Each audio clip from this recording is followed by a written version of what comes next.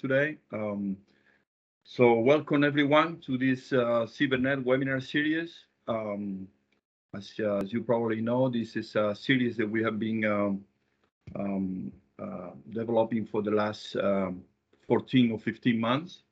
And since last January, these are open to everyone which is interested in attending any particular topic.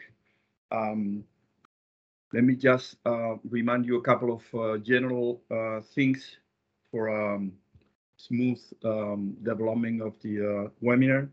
So I would like to ask everyone to keep their micros and cameras off during the presentation so that the streaming goes as smooth as possible. I would also like to say that the webinar today will be recorded, as we usually do, as long as we have the consent for the speaker. After the webinar, the recording will be placed in the CIBERNED YouTube channel. So if everyone is interested afterwards, you can go there and take another look to the presentation of if anyone cannot attend in person in part or totally the presentation, it will be available in just a few days. So as probably you all know, the dynamic of these webinars, there will be a presentation will take around 30 to 35 minutes, and then we'll have some time for questions afterwards.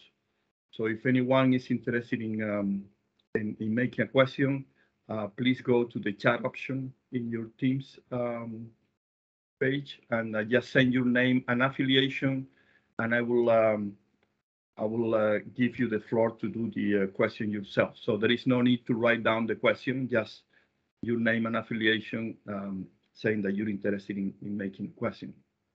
I think that will be more agile and makes life easier for everyone, including the presenter. So the seminar, the webinar series is taking place every other week, usually on Thursdays at 3:30. If you're interested in looking at the program for the next few months, it's available at the CIBERNED webpage. I believe until July, we have all the slots already covered. So please go there and then check a look for future webinars. Okay, so after saying that, let's just start, and I would like just to introduce our speaker today. It is a pleasure for me to introduce you all to Montse Solé. Montse got her PhD in neuroscience in the Universidad Autónoma de Barcelona. She did her PhD and the first postdoctoral phase focused on the study of cerebrovascular system dysfunctions in neurodegenerative diseases, specifically Alzheimer's disease, but also on the involvement of these vascular alterations on neurodegeneration, both in AD and stroke pathologies. After a postdoctoral stay in the Universidad Autónoma, she did a stay at the Stanford University in the States, and then moved to the Neurovascular Research Laboratory at the Vall d'Hebron Institute for Research in Barcelona. Since 2019, she is an associate lecturer in biochemistry and molecular biology at the Universidad Autónoma of Barcelona. And in 2020, she joined the cell signaling and apoptosis laboratory led by Dr. Joan Comella at Vall d'Hebron, where she's focused on the characterization of the role of the death receptor antagonist, FAIM-L, in various neurodegenerative disorders, specifically in AD and also in retinal diseases. So with this, she will present today a paper titled Novel Roles of Fast Apoptotic Inhibitory Molecule, FAIM, in Neurodegeneration-Associated Pathology. So thank you very much, Montse, for your willingness to share with us your work today. And the floor is yours. So please share your screen and you can go ahead. Thank you, Miguel. I'm going to share the screen.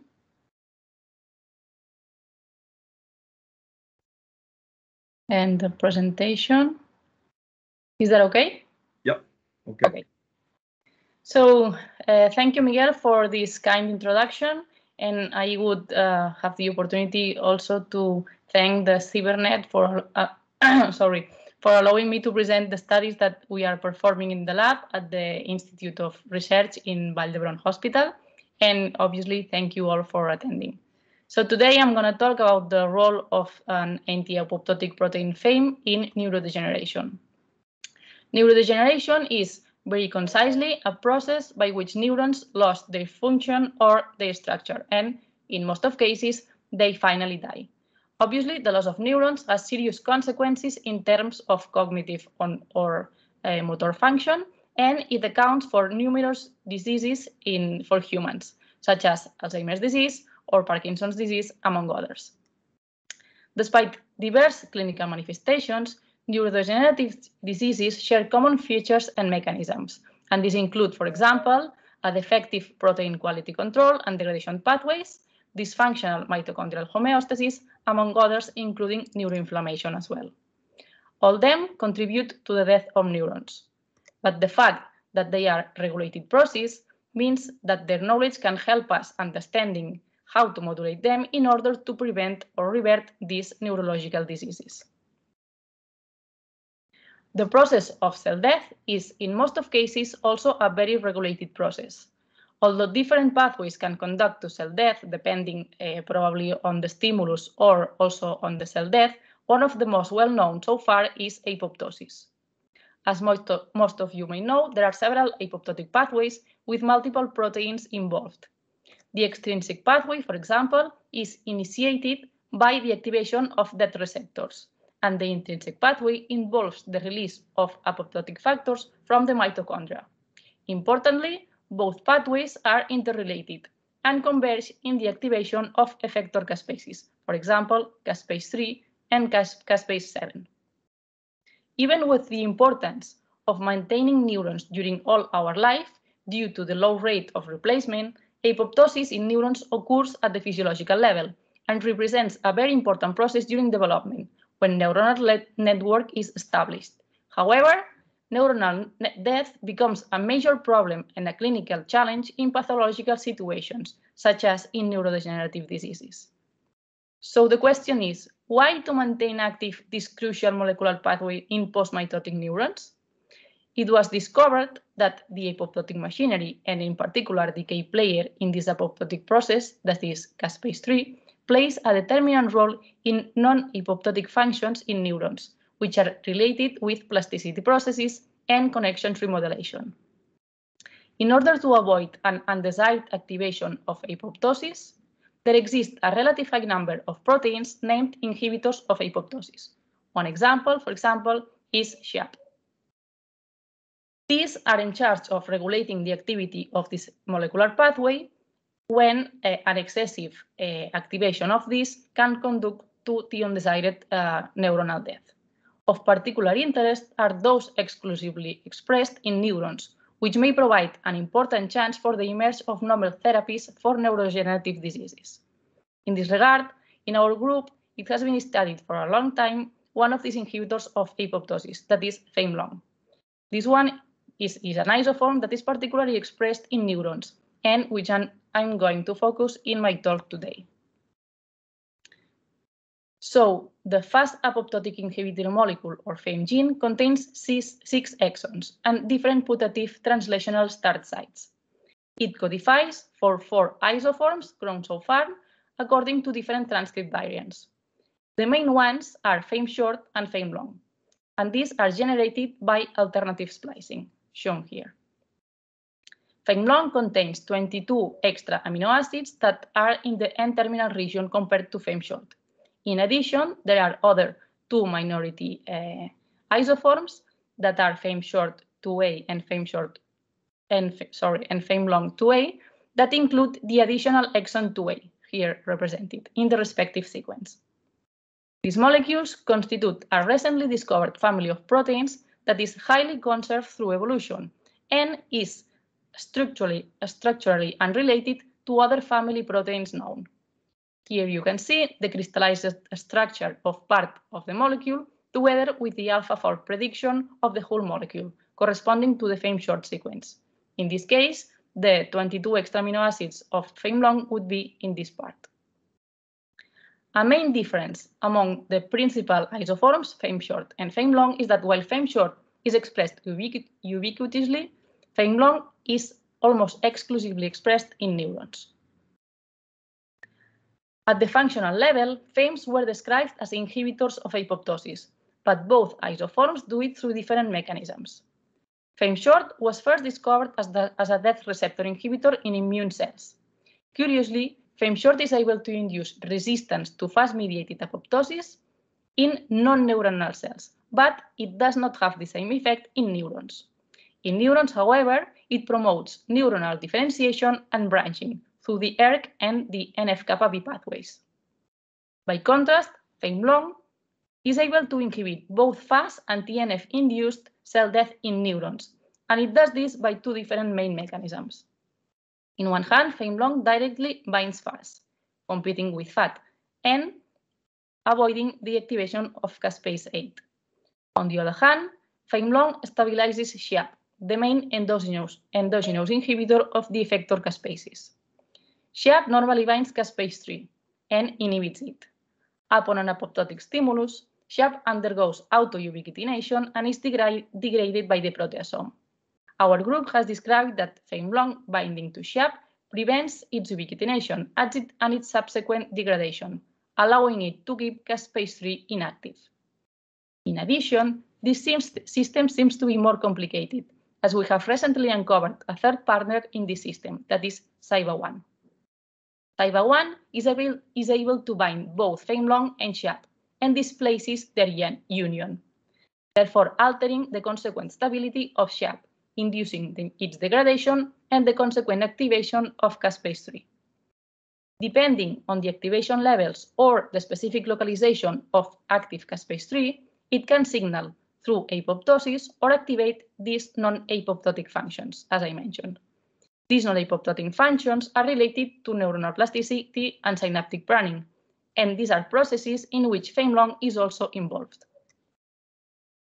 Neuronal plasticity is required in many forms of learning and memory, and where, through long-term potentiation or LTP and long-term depression or LTD, synaptic adjustments occur. While in LTP, a gain of AMPA receptors is achieved at the surface of the synaptic membranes, LTD implies a decrease in the number of these synaptic AMPA receptors, and consequently, the weakening of the synapse. Caspase 3 is found to be an essential effector in this process, LTD. Another non-apoptotic mechanism of neuronal remodeling is neurite pruning. This process is essential to sculpt neuronal connections, as it removes excessive or inaccurate projections without resulting in the final death of the neuronal body. The fine-tuned regulation of caspase 3 activity by FAIM long and CIBA1 confers to these proteins a determinant role in the regulation of these processes. Actually, as caspase 3 activity regulator, we have described that FAIM long also plays a role in AMPA receptors internalization. Through in vitro chemical LTD approaches, we demonstrated that FAIM long overexpression, which prevents the caspase 3 activation, totally abrogates after AMPA receptors internalization during LTD processes activated by NMDA treatment. On the other hand, the participation of FAIM long in the regulation of neurite pruning was also demonstrated. We used dorsal root ganglion neurons placed in campanule chambers, shown here, which allows the establishment of two separate fluid compartments, one for the cell bodies and the other for the axons. With these systems, axons degenerate in response to a local deprivation of NGF. Interestingly, levels of FAIM long decrease during degeneration in this model, and an overexpression of FAIM long prevents this axonal degeneration. Based on these results, and being FAIM-long a regulator of caspase-3 activity, it's feasible to think that a degradation, an alteration of this regulatory protein could be involved in neurodegenerative diseases. So we studied the levels of FAIM-long in brain tissue of Alzheimer's disease patients, as this is one of the most representative neurodegenerative diseases. We observed that FAIM-long levels decreased both at the mRNA levels and at the protein levels with the severity of the disease, showing very significant lower levels in BRCA6 patients. This decrease was also observed in a mouse model of Alzheimer's disease, the PS1-APP, where FAIM-long significantly decreases at advanced ages. Looking for the cause of this FAIM-long alteration, we treated primary cortical neurons with beta-amyloid aggregates, and we found that in these in vitro conditions, A-beta induces a significant decrease in FAIM-long, but not of FAIM-short, indicating that A-beta could be one possible cause of FAIM-long decrease observed in the AD brain tissue. In addition, FAIM-long was shown to be required for the neuroprotective effect of TNF-alpha against A-beta-induced apoptosis. This was also performed in cortical neurons in vitro. TNF activates pro-survival intracellular pathways, and it's able to prevent the cell death induced by A-beta. However, the blockade shown in the black bars of FAIM-long expression suppresses this TNF protective effect. Thus, the protective effect of TNF against A-beta is dependent on FAIM-long expression. After these results indicating an involvement of FAIM-long in Alzheimer's disease-associated neurodegeneration, we aim to find a good animal model to go in deep in this study. We analyzed different transgenic mouse models, and in contrast to what we expected, we found that mouse models which mostly present A-beta pathology, for example, the 5XFAT or the APP23, did not show FAIM-long reduction. However, mouse models of tauopathy presented a significant loss in FAIM-long, suggesting a more complex situation in the downregulation of FAIM-long rather than the mere involvement of A-beta. In this regard, a sequential relationship between A-beta and tau pathology has been postulated to occur, whereas A-beta aggregation would be the primary stimulus that would cause tau alteration, and tau would be more related with the neuronal death. Based on these results, tau pathology could also be a cause of FAIM loss in vivo. To investigate a possible relationship between FAIM-long and tau, we are now characterizing the FAIM-long loss in the P301S mouse model of tauopathy. Besides, we performed an in vitro approach to identify proteins interacting with FAIM-long. After co-immunoprecipitation and mass spectrometry, tau showed up, among other proteins and biological processes. This predicted interaction was validated by a specific co-immunoprecipitation in vitro, where FAIM-long was shown to co-immunoprecipitate better with tau compared to FAIM-short. We are now following with these studies in order to elucidate the physiopathological meaning of this interaction between tau and FAIM-long. Another strategy that we are using to learn about the role of FAIM-long in neurodegeneration is to study the brain of FAIM knockout mice. So far, 2 different FAIM knockout mice have been created, but one limitation existing for us is that the 2 of them are lacking both FAIM isoforms, FAIM-short and FAIM-long, which limits somehow the association of the effect of a specific effect found to a specific FAIM isoform. Regarding the models, both models are viable and show normal lifespan. In the first model that was developed by Hu and collaborators by homologous recombination in 2009, an increased sensitivity to fast-triggered apoptosis was detected in some peripheral cells. In addition, there were detected some metabolic alterations that might be probably attributed to the FAIM-short isoform, as it functions as a mediator of AKT signaling. However, these metabolic alterations were not reproduced in a second FAIM knockout mouse that was recently generated by Drs. Kaku and Rothstein in 2020. Interestingly, in the second model, the authors detected accumulation of ubiquitinated and aggregated proteins in peripheral organs after performing an in vivo oxidative stress insult with injection of menandione. They confirmed this effect by in vitro experiments using FAIM deficient cells. Protein aggregation, as you know, is one of the hallmarks in neurodegenerative diseases.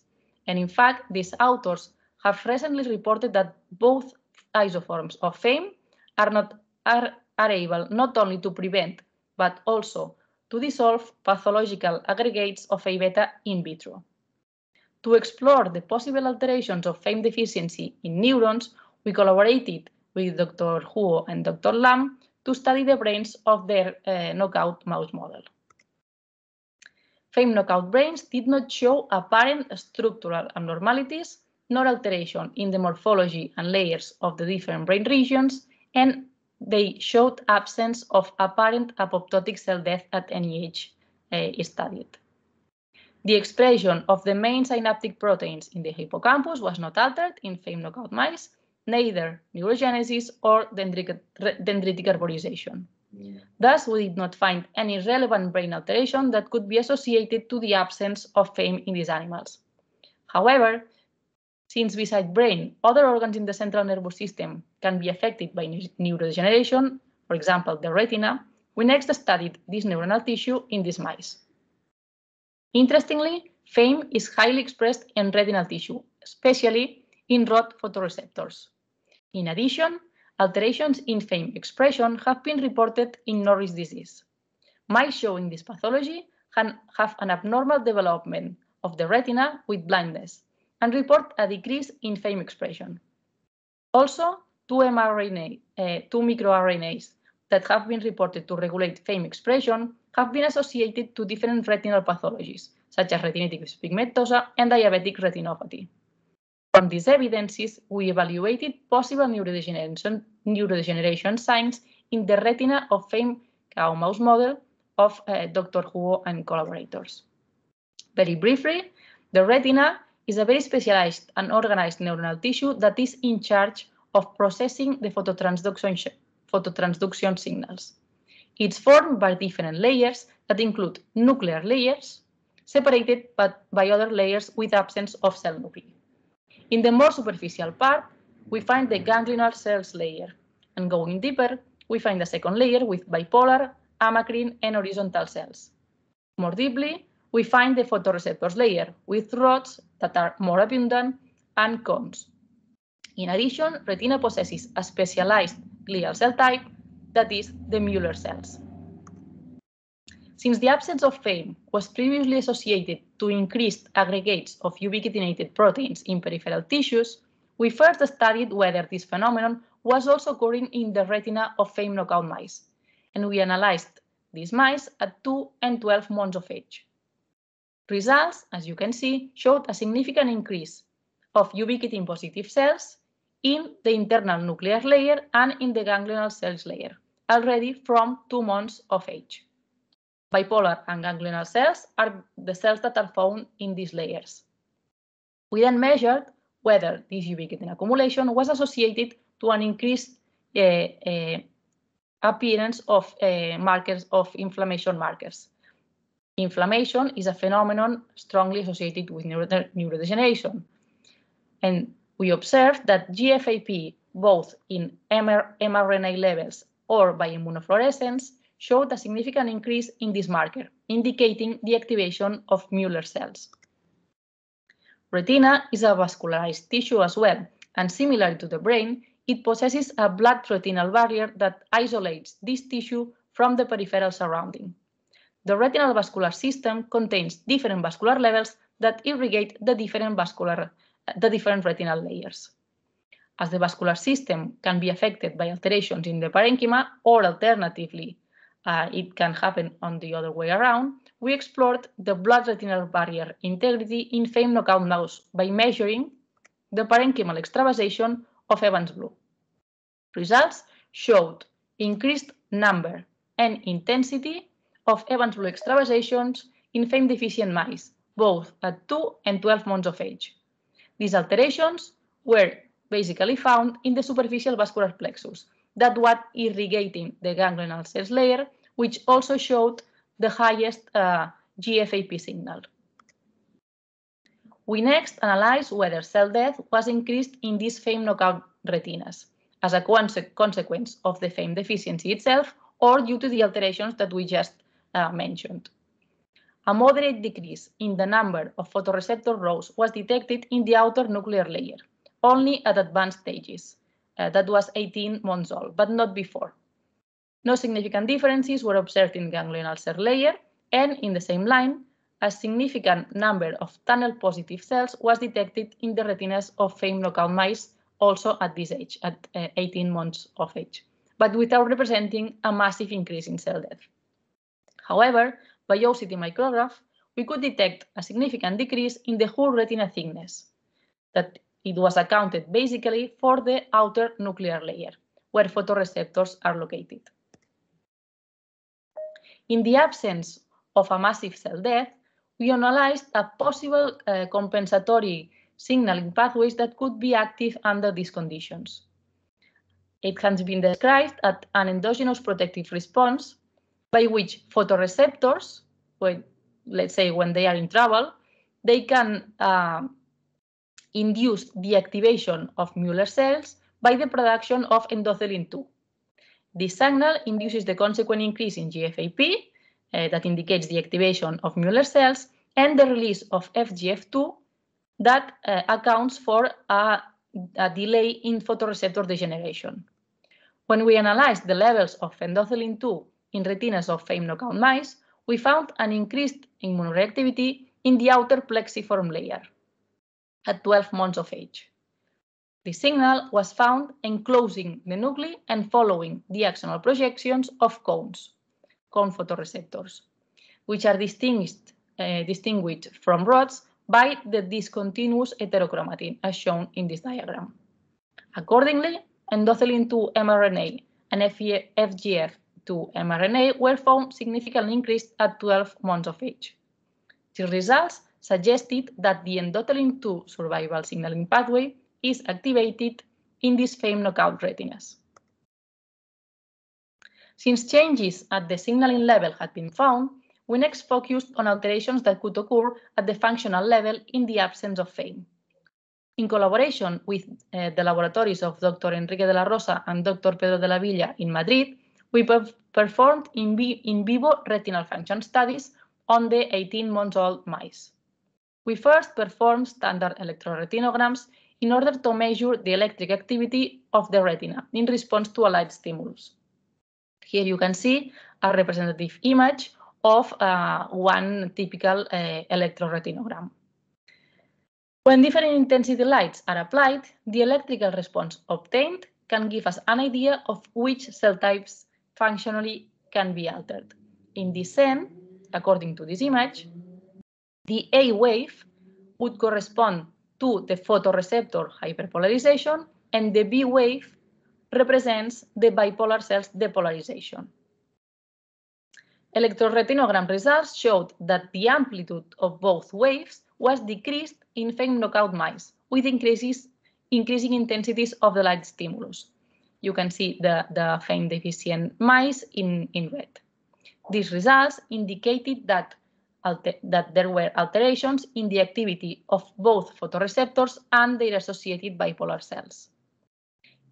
In order to discriminate between the activity of rod and cone photoreceptors, we performed a special protocol that is named flicker. In this protocol, a constant low-intensity light bleaches rod's response, and sequential flashes induce a specific cone response.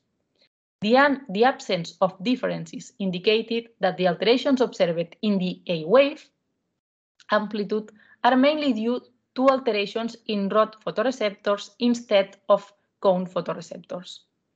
In addition, we can measure other parameters in electroretinograms after bright light flashes exposure. After this, they appear small wavelengths that are named oscillatory potentials, and being the fourth one, or OP4, elicited by retinal ganglion cells. The activity of these cells can also be explored with the stimulation with low luminancies that do not trigger a signal from photoreceptors or bipolar cells, but are able to activate somehow ganglion cells. Analyzing the results corresponding to this data, OP4 and the STRs, we found that in both cases, the activity of ganglion cells is reduced in FAIM knockout retinas. These results therefore indicated that photoreceptors and especially rods, bipolar cells and ganglional cells activity is reduced in retinas of FAIM knockout mouse. In addition to going deep in these functional alterations, we next performed a dark adaptation protocol in which two light flashes are separated by different times. After the reception of a light stimulus, photoreceptors are bleached and they need a time to recover the sensitivity to light and to respond with the same intensity to a second stimulus. If the time between the two light stimuli is not enough to allow the functional recovery of photoreceptors, the amplitude of the second stimulus compared to the first one is smaller, and that's what we measure. Results show that FAIM knockout retinas need more time to recover the light sensitivity, in contrast to wild-type retinas. This result pointed to a possible specific function of FAIM in retinal phototransduction, in addition to a general cellular malfunction that could be consequence of ubiquitin accumulation or inflammation that we have previously observed. So therefore, we next were interested in the phototransduction signaling pathway at the molecular level. To make the long story short, I'm going to focus only in three main actors in the scene, that are rhodopsin, transducin, and arrestin. In the dark, rhodopsin remains inactive. After a light stimulus, rhodopsin is activated and transducin binds rhodopsin, being released the transducin alpha subunit, which activates phosphodiesterase and closes the channel at the plasma membrane, and this causes the photoreceptor's hyperpolarization. After this, a deactivation of the signal needs to be performed to open again the channel and allow the processing of a new light stimulus. In the deactivation process, rhodopsin is phosphorylated, and then arrestin binds phosphorodopsin, allowing rhodopsin deactivation and the return to the basal conditions. Preliminary results analyzing the basal expression of two of these molecules show that both arrestin and transducin are decreased in FAIM knockout retinas, which could be related to a delayed activation of photoreceptors and thus to a worse recovery of a light sensitivity, which was observed before in the functional analysis. We are now working in this line to elucidate the role of FAIM long in this signaling pathway. As I commented before, the main limitation of these results is that the knockout mouse model that we have used presents a lack of both FAIM short and FAIM long isoforms. In order to overpass this limitation, and with the collaboration of Charles River, we have generated by CRISPR technology a novel knockout mouse model with the specific deletion of the FAIM long isoform. With this strategy, we have specifically deleted exon 2B, which is the specific one for FAIM long, while FAIM short expression in theory remains unaltered. We have obtained so far different lines that we recently started breeding, but it has been a few months since we got the animal model, so we still haven't had time to perform any analysis with it. But we trust it will help us elucidating the specific relevance of FAIM long in the neuronal physiopathology, both in tauopathies and in retinal neurodegeneration. So as a summary and future steps, first, we have found that FAIM long is decreased in Alzheimer's disease with special relevance in the tau pathology, and that FAIM long co-immunoprecipitates with tau. Therefore, our aim now is to study the relationship between FAIM long and tau, and to evaluate the possible role of FAIM long in tauopathies. Second, we have described that FAIM knockout mice show a neurodegenerative pattern in the retina, with accumulation of ubiquitinated proteins, glial activation, and moderate photoreceptor cell death, as well as functional alterations in the photoreceptors, bipolar and ganglion cells activity. So our next step in this part is to elucidate the role of FAIM long in the phototransduction signaling pathway. And in addition, of course, we are going to focus in the characterization of the new specific FAIM long knockout mouse model, specifically focusing in neuronal and retinal degeneration. And just to finish, let me thank all the members of the group. And I would also like to highlight that the first studies that I presented are the result of the work of several past members from the lab. and the projects ongoing that I showed are being conducted by Raquel Badillos, in charge of the Tau project, and by Ana Martinez Cires, in charge of the project on retinal physiopathology. And I would like also to thank our collaborators and funders, and of course, all of you for listening to this talk. Thank you very much. All right, thank you very much, Montse. So the paper is now open for discussion. So let me remind you that if you want to make a question to Montse, please do so by using the chat option in your screen, just by stating your name and your interest in making a question. There is no need to write down the questions, since I just give the floor to anyone interested. Just put your name and your affiliation, and that's it. So in the while we wait for the first questions to arise, let me remind everyone that this webinar has been and is being recorded, and it will be made available to everyone on the YouTube channel from CIBERNED. So you can check if you arrive later, you can check the whole webinar in there. Also, if you're interested in future webinars, our program for the next few months is already available at the CIBERNED webpage. And so you can go there and check the upcoming webinars from now until July, I believe. So I have a hand being raised here by Ignacio Torres Aleman. So Ignacio, if you want to make a question, please go ahead. Yes, thank you. Thank you very much for your presentation. I came a little bit late, so maybe I missed it. But you don't see any other alteration, gross alteration in the brain of this mutant? No, that's correct. We have looked for the different layers organization, excessive cell death, neurogenesis, dendritic arborization, and the main synaptic proteins, among other things, and nothing was significant. Well, it's quite intriguing. Thank you. Thank you very much. All right, thank you, Ignacio and Montse. Any other question?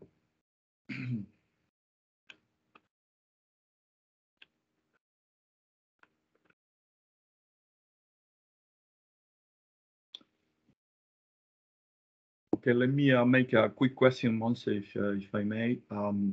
I was also interested on the interaction that you show on the FAIM with tau. Mm-hmm. Have you used whole cell lysates to do that immunoprecipitation experiments, or have you used tissue lysates? Or what we do is to overexpress both proteins and then do the immunoprecipitation. We have tried several times with lysates, and so far the protocol that we are using seems to not be working very well for tissues. So we keep trying. Okay. Have you checked whether that tau bound to FAIM is somehow phosphorylated or post-translational modified? We don't know. We don't know. Okay. But this is something that we are working in to know whether the phosphorylation affects the binding, or even to compare. We are trying to compare with a mutant tau that theoretically is more phosphorylated, to see if we have a different interaction. And also with FAIM short, because although we have checked that at the basal situation, it seems to be less interaction with FAIM short than with FAIM long. It's something that we also need to check with the modifications of tau. All right, thank you. All right, any other question? I don't see any one raising hands or sending any message through the chat, but we can wait for 1 or 2 minutes just in case someone else is interested in making a question.